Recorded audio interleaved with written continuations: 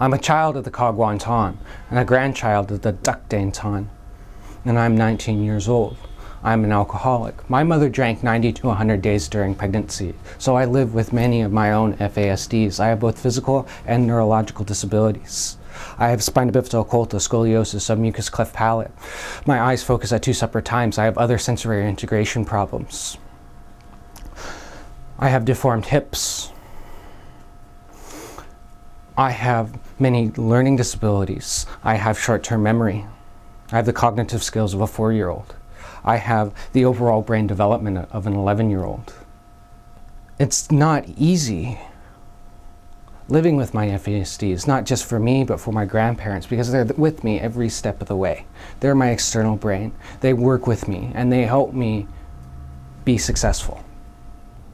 I had no clue that I was struggling because parts of my brain didn't develop. I was struggling because my body didn't develop right. So I simply felt stupid. But the more I read, the more I realized I wasn't stupid. The more I read, the more I understood why I did or didn't think in certain ways, why I did or didn't understand certain subjects. And that was huge. It was like 1,000 pounds was lifted off my shoulders.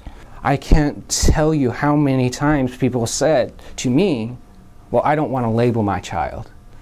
We don't want to have a diagnosis because that's just going to be saying that they have a problem. Well, denial doesn't help, but acceptance and knowing that you have a disability, know where you lie, not only brings relief, but it also gives you a base of where you need help. Knowing and understanding where your deficits lie helps you build upon your strengths. My mother drank during pregnancy. But just because she drank during pregnancy doesn't make her a bad person.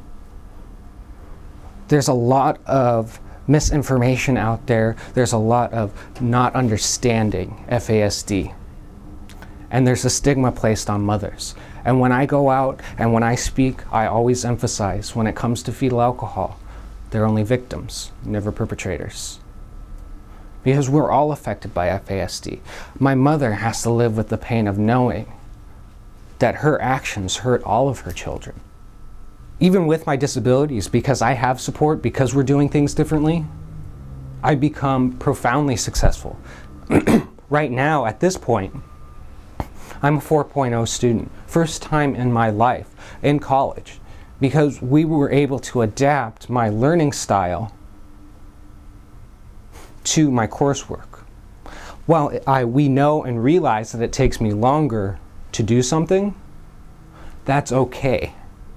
I can work steady for a few days, but after that I need rest. Because there just comes a point where my brain no longer functions. It's put out so much energy, put out so much focus that it just stops. For some people, they can work a full week, they can work a full work day. I can't do that. I can put out enough energy to last a day, but after 2 to 3 days, that's it. It's really important that I have support, because when I have a meltdown, when my brain has given everything it can give, I literally can't function. I don't remember to eat. I can't make any decisions. I couldn't tell you the difference between red and blue. It just gets so bad. I become so tired that I actually lose the ability to feel.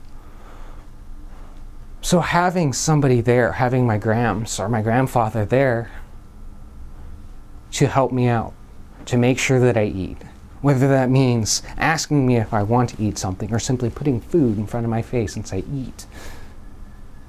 That is very important. And while it doesn't appear that I have difficulties because of my articulation, because I present well, there's a lot that underlies beneath my ability to articulate. With realizing that I need help and acknowledging that I need help, there's also the feeling of not being able to be independent. Even though, yes, it can be hard to think about, how hard would life be without the help?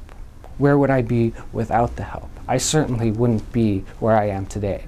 I certainly wouldn't be able to help so many people. I wouldn't have met the President of the United States without the help of my family and knowing that I need that help.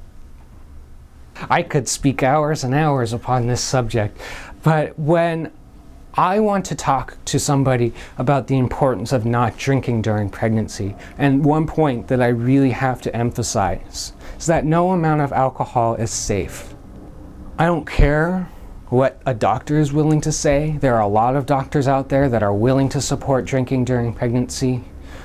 When it comes to our next generations, we need to do anything and everything within our power to ensure a healthy pregnancy. And that is my biggest message. What's more important to you? A few moments of fun or the life of another person? I would never tell somebody that they can't drink during pregnancy. That's their human right. You can do whatever you want with your body. But whenever I speak at any facilities, high schools, middle schools, medical facilities, rehab centers for both youth and adults, correction centers, I always ask one single question. Do you feel you have the right to harm another human being?